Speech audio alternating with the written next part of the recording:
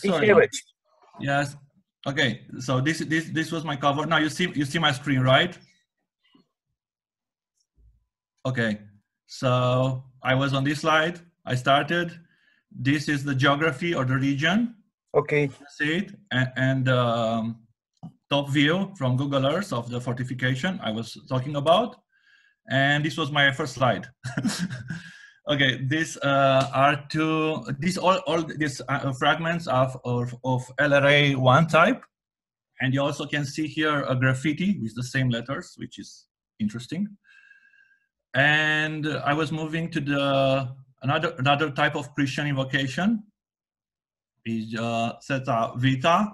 This is a late Cretan amphora, and it should be read as Theos Voice or Voisos, like God help or helping God. There are some other letters which probably come from 2 words, but I haven't deciphered. Another common type are the DIPINTI showing measures. On the left is an LRA2 type of 64.5 sextari. On the right, there are 2 bag-shaped amphora of 46 sextari each. And of course, there are many DIPINTI which are hard to read, whether they are too small or the text faded away, but also it's the vagueness of cursive writing sometimes.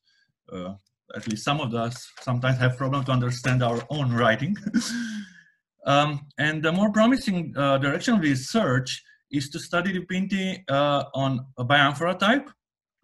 Jean-Luc Fournet proposed a dipintology, as he called it, based on a collection of LRA1 DIPINTI from Egypt. And we have one such amphora in Dinogetia, having DIPINTI of what he called type A and B on its shoulders, and a very interesting DIPINTO of type C under the handle. It is written upside down, as you can see, and it consists of 2 names and some number or some numbers underneath. I also provided some examples from Fournet's publications. And the names, there are 2 names. The first name belongs to the Christian onomastic koine. It's Ioannis or Paulus, or in the right corner you also have Stephanos. And I can read easily on our inscription Ioanno in the first line, but the second name, it's non-Greek, and Fournet also proposed several explanations. One would be that we have a pair of a local producer, which would be non-Greek, and a Greek merchant. Another amphora type with you can study by the DIPINTI you can study are the DIPINTI on Heraclean shell of F amphorae, which here at Dinogetia fall into 2 categories. The first group contains the DIPINTI with few letters or symbols, which I don't know how to decipher. But the second category, they also contain names in genitive. And one DIPINTI belongs to a so-called A plus P, alpha plus P type, which is very common north of Black Sea, Dragoș, in Don Delta and in Eastern Crimea. And the name on this one is Alypios, here in the genitive. And also underneath there is a number, which is probably too large to be a quantity, because these shell of F amphorae have much smaller volumes. 2 other specimens bear the letters A1, which could stand for several names. I proposed several on the slide. And I also noticed a very interesting parallel between a fragment of Heraclean carrot amphora, which was presented yesterday by Andreopaites. And on the right, it's an amphora from Athenian Agora, which was subsequently interpreted as a shell of F type. And in my opinion, also the positions of the text and the content, they are similar. And the Athenian amphora was read as containing a reference to the type of wine, but I'm wondering if you have names on both of them. I also like to add that 2 days ago in a presentation, I think it was Martha, I saw stamps with the letter STOL. Of course, it was an amphora of, I think, 5th century BC, so it would be almost 1,000 years between them, but at least could be taken as a clue for a name, a Greek name. Another DIPINTI names also occur on other type of amphora. This is an LRA4 amphora, which also it's a name. So it seems to be a quite large group of DIPINTI with names. And now moving on to graffiti, there are of course also many graffiti which have only a few scratches, letters, and other symbols which are hard to decipher.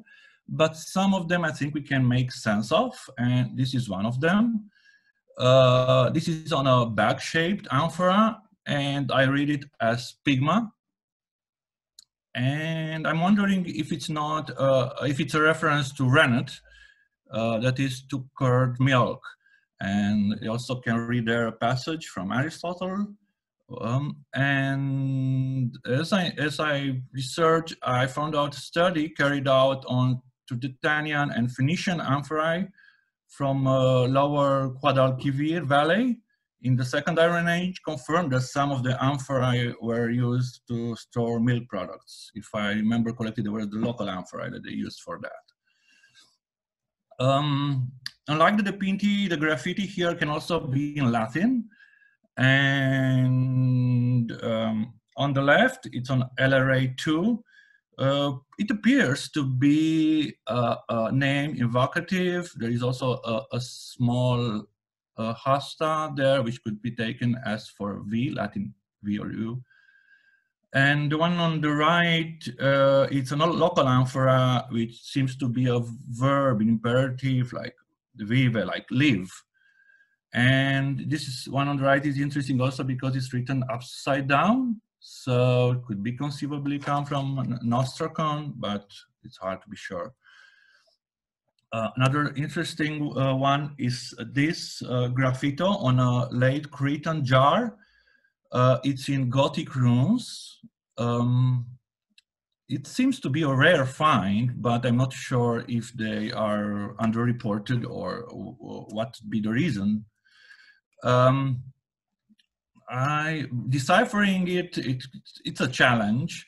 I can recognize the first, the second, the fourth rune.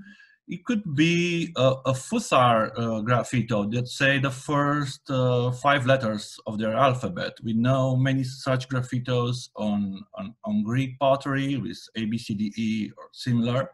So it could be the same habit, if you will. But again, I'm not sure.